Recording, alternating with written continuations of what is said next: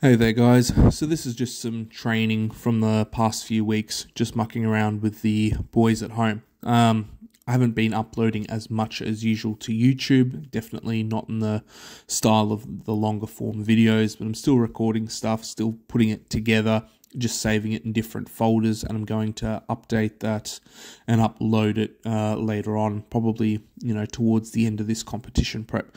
So yeah, got a push-pull comp on December 8th. So at the moment, just working some additional exercises, mucking around with some of the farmers walks, which I quite enjoy.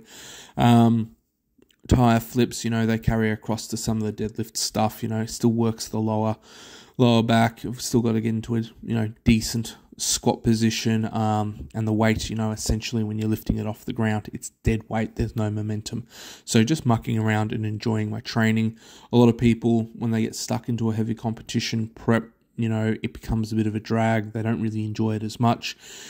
This comp, because it's only bench press and deadlifts, it's not as taxing, and I've changed my style of training for this competition. So my primary training day is now on Monday, so I'm bench pressing on a Monday and typically deadlifting on a Monday as well.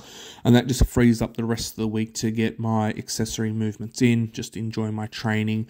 And Monday, I know full well that the hard yards have already been done. The structure for this competition prep has already been taken care of.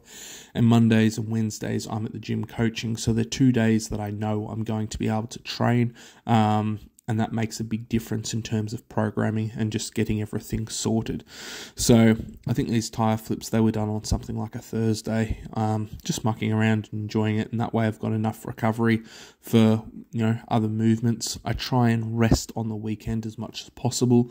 Occasionally I'll train on a Saturday, but Sundays I definitely rest because, Monday's a heavy day and I want that to go to plan. With the tire flips as well, they're a really easy exercise to do once you've sort of got the basic technique down pat, and you realize, you're not trying to curl the tire up, which is, really taxing on the bicep and can lead to injury.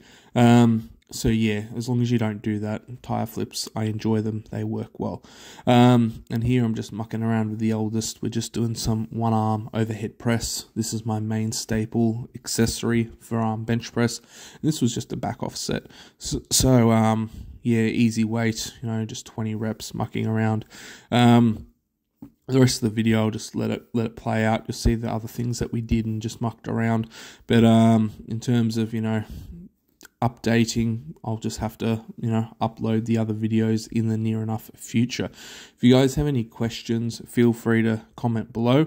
Otherwise, have a great day wherever you are.